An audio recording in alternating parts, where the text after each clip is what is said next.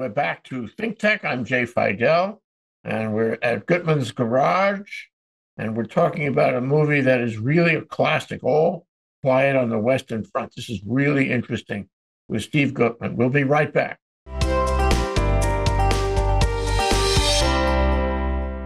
Steve Guttman, thank you for joining us. This is a very important movie. You've done a lot of examination of this movie and the two predecessors of this movie and the book, right? Wow. This is like a college course, at least 3 points, maybe six. So did you dive into it the way I think you did? Well, as to the book, that was a long time ago that I read it, and I'll admit that if we had to do a review on as to the book only, this might be a much shorter discussion. But the movie is really, I mean, it's fascinating the differences in the movies. They're basically telling the same story, and it's an anti-war story, but one is much more clear about that fact than the other two, and that's really the original film. It was kind of fascinating to see how they differ. Well, I was fascinated with the write-up in the Smithsonian. So this film played, the book came out by Eric Maria Remarque, 1929, and it was an instant bestseller. And it's still still a good book. People have the nicest things to say about it. It was a classic. Now, he wrote two sequels, by the way, to that book and made two movies, but they're not as famous as All Quiet on the Western Front, which was the name of the movie. And just to clarify, the Western Front is the German Western Front. They were pushing west. So this is from the geographical vantage point of the German army in World War I, in 1917, etc. So what I found interesting in the Smithsonian write-up and in other write-ups too is this movie has historical context, because after it came out, it was played in Germany. I guess that was in December of 1930, and Hitler and Goebbels didn't like the movie because it was an American movie, and it was made from the American point of view, not the German point of view. And it was, as you say, it was an anti-war movie. And Hitler, didn't want to have an anti-war movie. He wanted to have a little war. Obviously, that came to pass a few years later. And Goebbels was his propaganda guy. So when it played in early December in Germany, they sabotaged it. They used sneezing powder, Goebbels did, to make people in the audience sneeze. They had shills there calling out anti-Semitic remarks about the movie, saying it was a Jewish movie, and the audience responded and catcalled the same anti-Semitic remarks. They put white mice on the floor of the movie theater, and people were horrified with the white mice running around. They did all kinds of things to scuttle the movie. And they effectively used it as Nazi propaganda. It's quite something when you read the story of how this debuted in Germany. It's sad that Hitler used it. And what's interesting, by the way, is that the book was very popular in Germany. It was the movie that Hitler attacked and that Goebbels attacked. And it was outlawed. In fact, how about this one, Steve? Later on, it was a crime to possess the book. You were required to turn your copy of All Quiet on the Western Front into the Gestapo. Later in I hadn't heard that. And if you didn't do that, they would come and arrest you. This is part of that same mentality where they were burning, Goebbels was burning books, right? Right. In the city square and so forth. So it was a crime, a serious crime. to even possess this book later on. So it took on a historical meaning for sure. Meanwhile, the critics who reviewed this movie, the 1930 version of the movie, even today feel that it was the best of the three movies that were made about this book. Certainly, if you're from the political standpoint of the underlying theory of war is futile and doing war is not a productive use of humankind. The 1930 version is by far and away getting that message across. The war scenes in the current version are really up to Sergeant Ryan's standard. I mean, the battle scenes and so forth are the cinematography is of extremely high quality. I don't think they had the camera equipment to do what the current version did back in 1930. So you get some of the traffic back and forth, and the fact that people basically, for the length of World War II, in most cases, the troops really were in the same position at the end of the war than where they were right at the beginning of the war. You don't have any really advancement, but you have this massive amount of killing that went on. That trench warfare and running from one trench to another is just suicide missions. And that comes across in the current version, but the 1930 version really has a storyline more in terms of a little more in terms of what was happening back in the German community itself, where they thought right to the very end that it was a winnable war and they were going to march on Paris. And I mean, that never was to be, and it never was. It's just an incredible difference in the whole attitude that's being shown. Yeah, one element in was the propaganda around the movie. Even while World War One was happening, the Germans in Germany believed that they would win. Absolutely. Just as you say, they would march on Paris. But in fact, it was not so easy because French warfare was really a man killer. So many people died. I think the number of people who died in World War One in only 3 years was something along the lines of 27, make that 37 million people. That was a substantial percentage of the whole population of Europe. Yes, it was. We don't know because the history of war is told through the survivors. Those who died are not in a position to tell us. But one interesting thing about the 1930 movie is that a lot of the people in the movie were, in fact, World War One veterans, and they were wearing Army surplus outfits. They were, using Army surplus equipment in the movie. So it was very authentic, and they understood what it meant to be involved in trench warfare. So and the movie has been, complimented for the emotional accuracy, largely because the people in the movie were the people in the trenches, the same people. Yeah, and it really focused on four individuals, all of which died during the course of the movie. And that's what the book did too. I mean, that there really is nobody who really survives, who you get to know in the movie.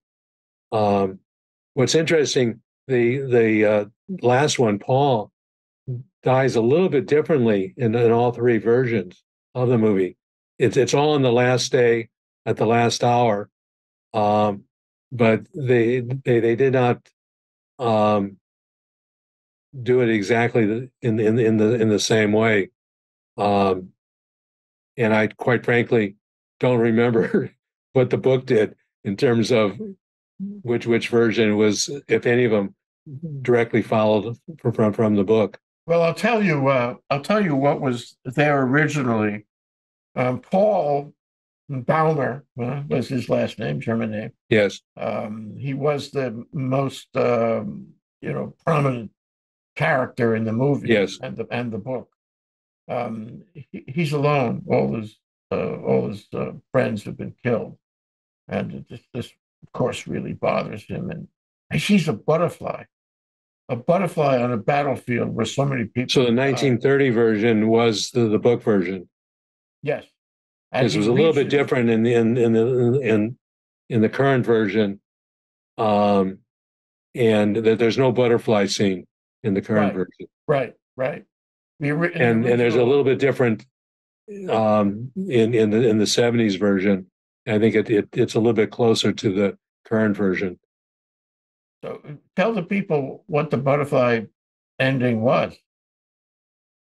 Well, he's sitting there. He's looking out, and suddenly there's an actual plant, and the butterfly's on the plant, and he's reaching out to the butterfly, and then there's a sharpshooter from the Western forces, and they actually he gets killed by the sharpshooter, and at that point the armistice had already been signed, but it was delayed in terms of the start, and that's one of the more interesting things about the current version, in terms of the fact that it emphasized the fact that even though the war was the armistice had been signed, they right to the very end, the fertility of the killing just kept going on and on and on. Well, I saw the 2022 version, which is really interesting because there are parts of it at the end which were not in the earlier when in the book or the earlier versions, and two of them I would mention to you. One is the negotiations for the armistice. We all knew that was conducted in a railway car, Right. and later on, Hitler, criticized those discussions. And of course, the people in Germany knew about how these discussions went, and that was so aggravating to them. So they were very angry about what happened in the railway car, and you see the railway car in the most recent version, the 2022. You have, I think it was Marshal Foch, was it, on the French side, Yes. and you had a kind of I guess he was a public official of some kind, a politician on the German side, and the German guy is at the moral high ground. He is saying, "Look, Yeah. we have to stop killing here. Let's do an armistice right now." And Foch says, "No, I have my conditions. You can't just, after this war and all these people died, you can't just come here and tell me that you want to surrender. You have to accept my conditions." And I don't remember what the conditions were, or even if they Well, discussed them in the movie. But they didn't discuss it in the movie. yeah, That yeah, so what happens is that would be a different movie, really. it would be. But Yeah. what happens is the conditions were impossible for the German guy. I guess he didn't have authority to agree to those conditions. And so it held up the armistice. And the French were being completely unreasonable. And now, of course, we have to take this into account. Of the first movie was made, in the U.S. 1930. The second movie was made in the U.S. 1979, which wasn't as good as either of the other two, in my Well, opinion. that's clearly it's not you could skip that movie, Yeah, quite you could, frankly. you could. But Yeah. the one that was made last year, now that was made in Germany by Right. from the German point of view. That doesn't mean it's less powerful. In many ways, it's more powerful.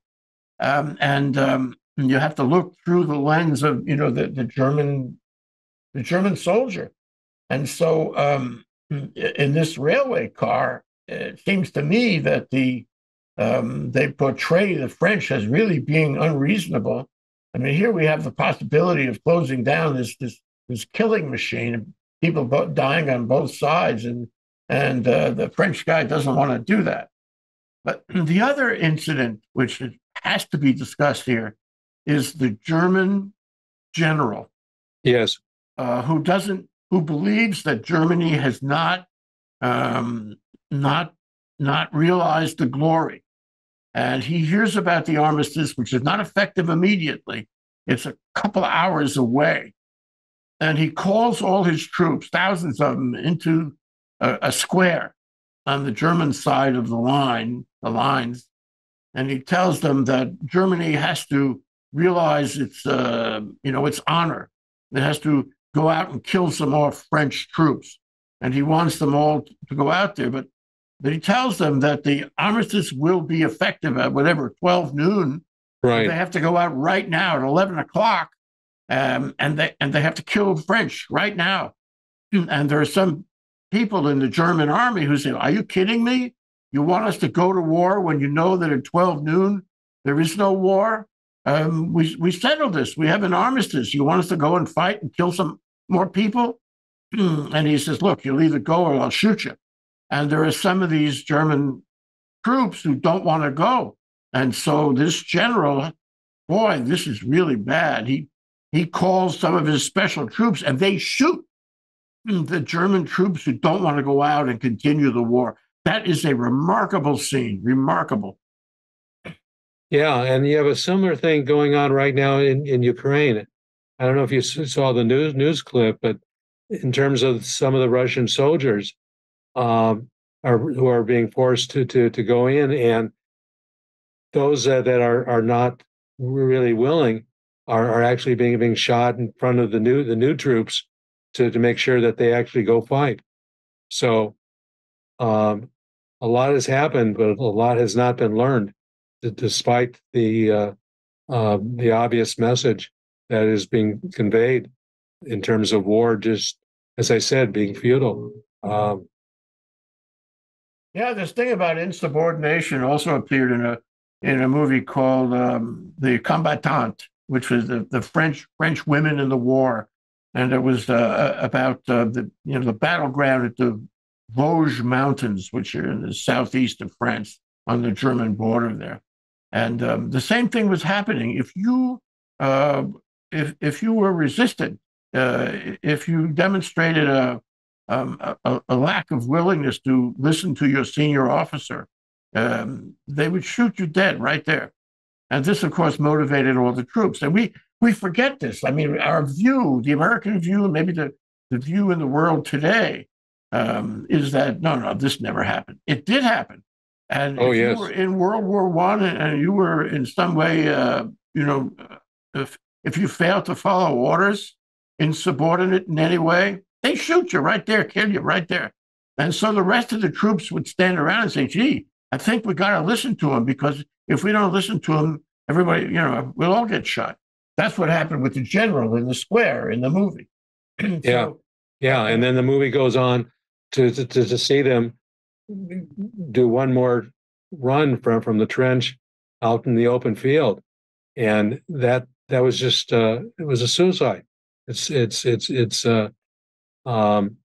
that's why I kind of prefer the 1930 version, because it was getting the same message across without all the killing being all the killing occurring. One of the interesting those scenes that's in both the 1930 version and the current version was when Paul did the killing of the one French soldier, and then had regrets about having stabbed the fellow, and then that whole sequence. Those were powerful scenes in both the original movie and in the current movie. Oh, you bet.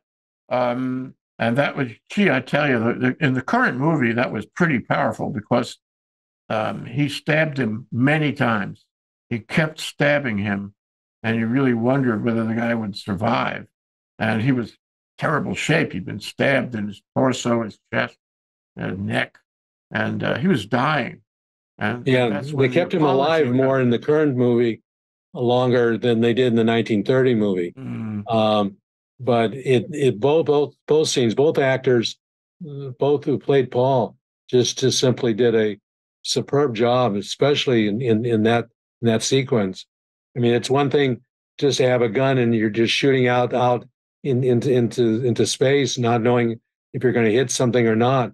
It's another thing to be one-on-one on a personal level with the knife.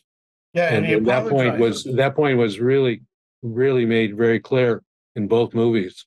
He apologizes. We call it Yes, he very does. powerful for that reason. The man's dying or about to die, and he apologizes to him. Very emotional scene, a very powerful statement, in support of this whole anti-war thing. And you know what? I don't know if you remember, but in Saving Private Ryan, the Spielberg statement on on Yeah, war, uh, he there's a German soldier and an American soldier in a building, and they're having a life and death fight, and the German soldier prevails, and he again with a knife he stabs the American soldier, and the American soldier is dying, and the German soldier he holds him, he cradles him, as if he's sorry, as if he loves him.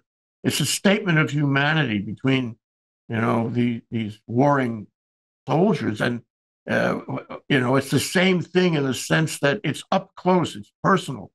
right. He's touching, holding, he's embracing him in his moment of death, and it's the same thing in that spectacular scene in All Quiet on the Western Front.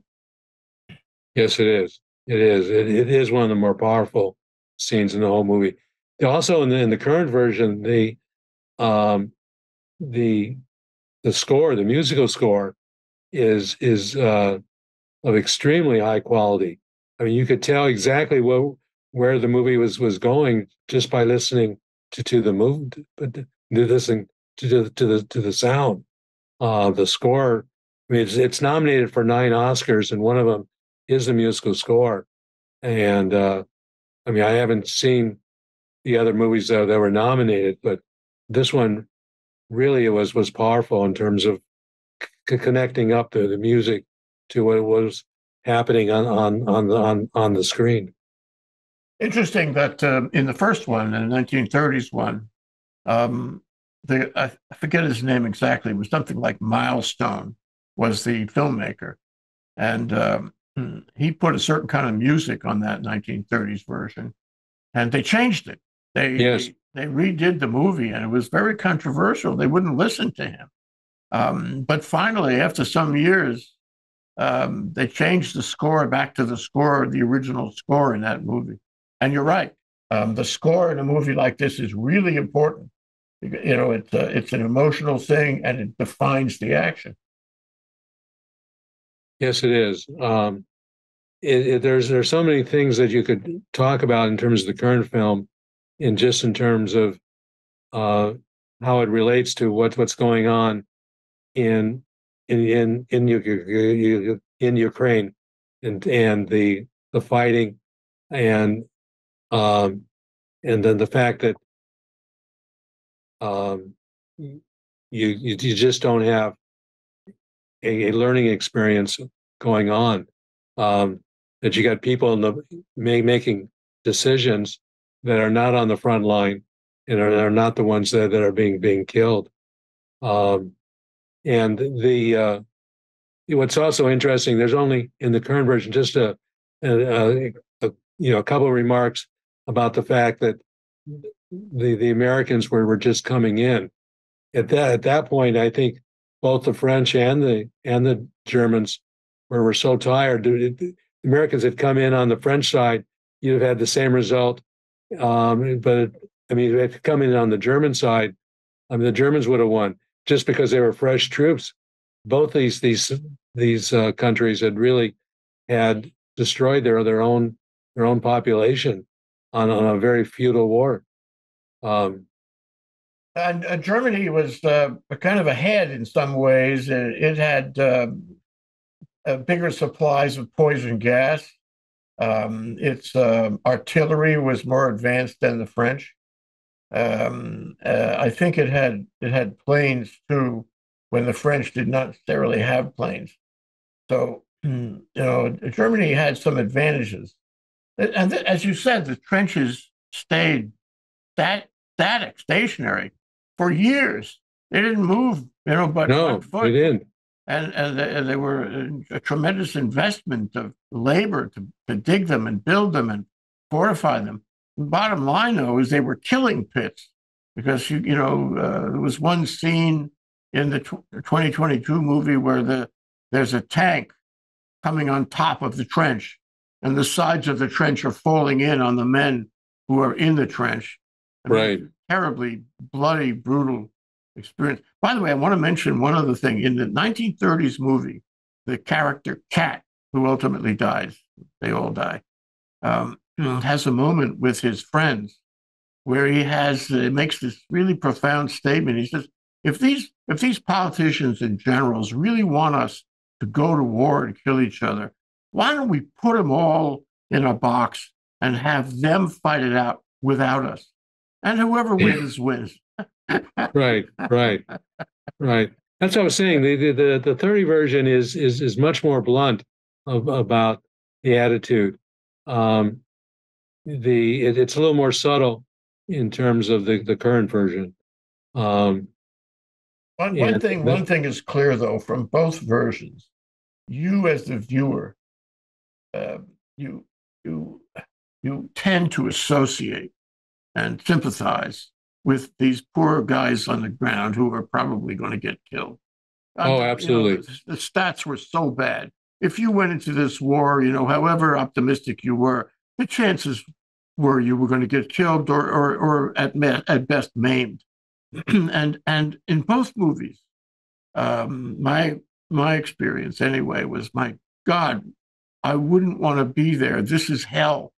Not only for me, but for my friends. And in fact, there was this incredible part of the 2022 movie where he says, I miss my comrades. I miss my buddies. And he's torn. He's so upset about that. And you realize that they form these bonds and then they're torn apart. And that's the last thing they have, is their friends in the trenches. But you don't want to be there. This is the most awful experience imaginable.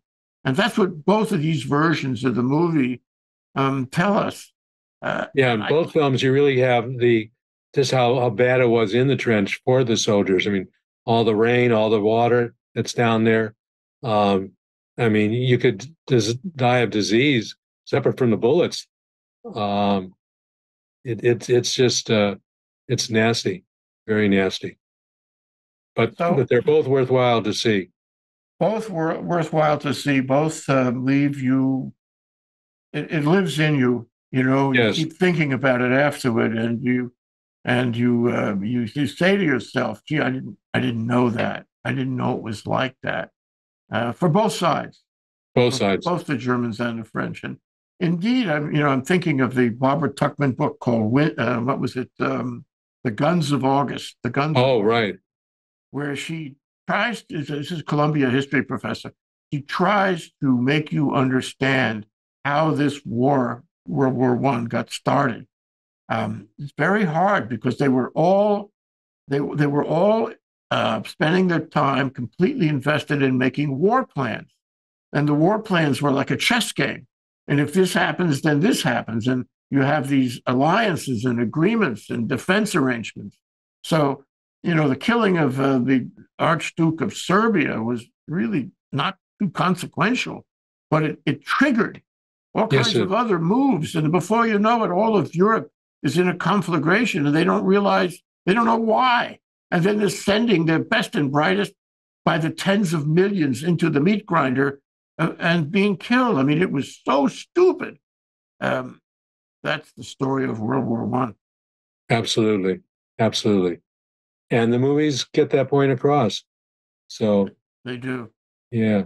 So there's a lot to be said about this. I mean, in terms of the quality of the film, the acting. Of course, the book was written by a veteran of World War I, Eric Remarque. He was a veteran of World War. He was in those trenches, so he knows what he's talking about. And so, that and the screenplay, very, very powerful. The question is, and this one, the 2022, is going to win or has won, you may follow it more closely than me, an Academy Award or multiple Academy Awards for the quality of it. Well, it's nominated. We'll have to see what whether it actually wins, but it has won a number of international awards. Yeah. There's no question about that. It'll at a minimum, I'm sure it's going to win the international film Oscar. That one, it's a clear favorite to be the winner on. Were you troubled by the fact that it was made by the Germans about the Germans? Mind you, the book was written by a German. You know? No, I wasn't troubled at all. One of my all-time favorite war movies. Did you ever see a movie called The Boat? About the submarine? Das Boat, yeah. Das Boat? Yeah. Yeah. I mean, that's an incredible film, and made by the Germans about warfare and being in a submarine. No,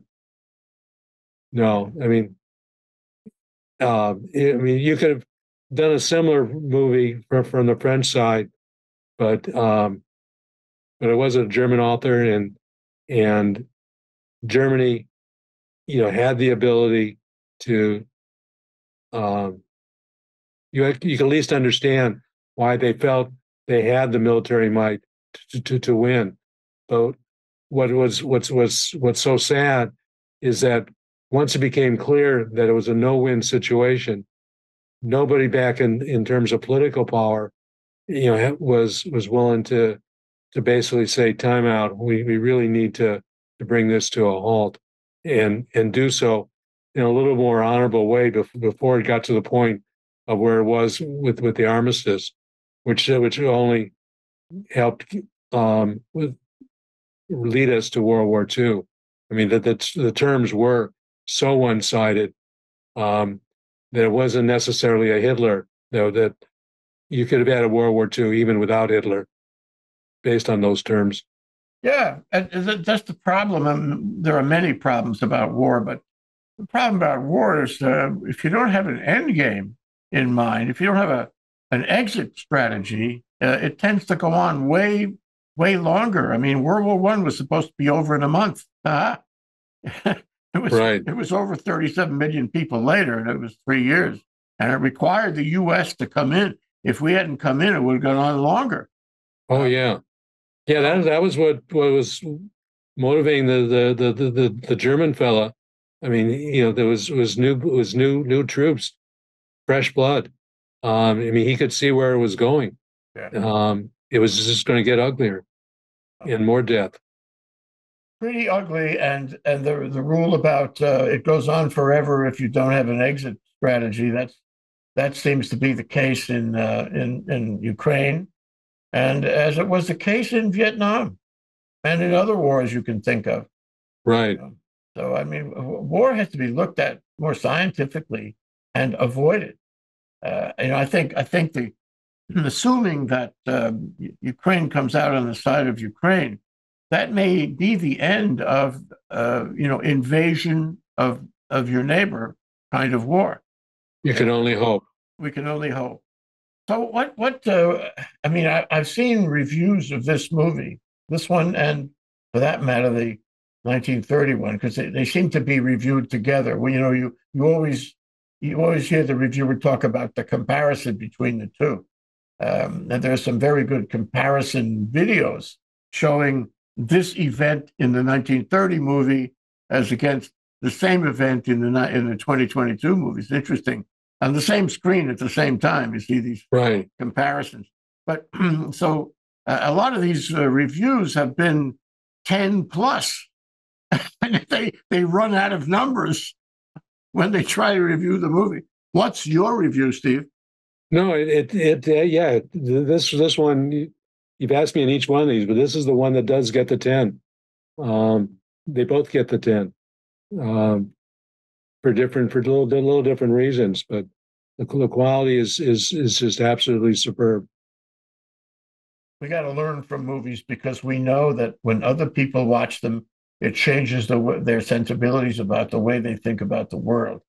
You can, you can teach people to be violent in a movie, and a lot of our American movies do that right now on Netflix and Prime. Or you can teach them that violence is not so good.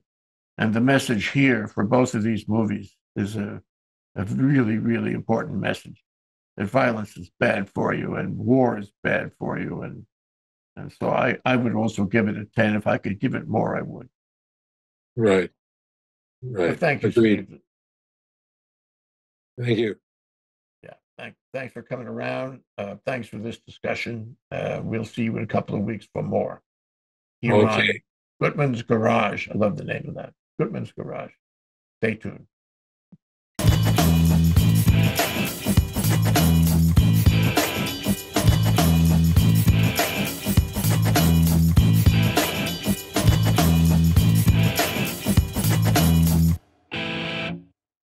Thank you so much for watching ThinkTech Hawaii. If you like what we do, please like us and click the subscribe button on YouTube and the follow button on Vimeo. You can also follow us on Facebook, Instagram, and LinkedIn, and donate to us at thinktechhawaii.com. Mahalo.